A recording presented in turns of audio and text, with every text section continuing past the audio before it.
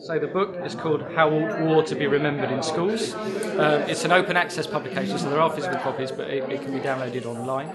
And I look at the justifications for the event of remembrance in schools. So to tie in with the 100-year anniversary of the First World War. And I look at three different justifications for why we should engage in the act of remembrance. I look at the horror, what I've called the horror justification, so to bring home the horror of war, or the shared values justification, to reinforce shared values, or the gratitude justification, that we owe a debt of gratitude.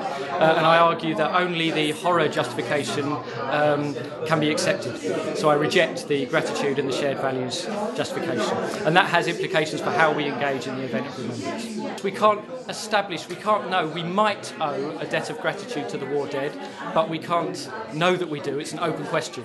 So I suggest that in schools we should engage in the question of whether we do owe a debt of gratitude to the war dead, and that's an entirely reasonable and important question, but we can't engage in the event of remembrance having assumed in advance that we owe a debt of gratitude. And similarly for shared values, there are all kinds of tricky questions there about whether we do have a set of shared values and whether the values that we might now attribute to the events of the First and the Second World War were the same values that the soldiers who died in those conflicts believed they were defending. And again, I argue that that's an open question, and so we shouldn't, again, engage in the event of remembrance having assumed that there is an enduring set of shared values that we need to uphold. So I'm finishing off a book on religious education, and I'm also looking at the philosophy of research methods. I'm particularly interested in phenomenology.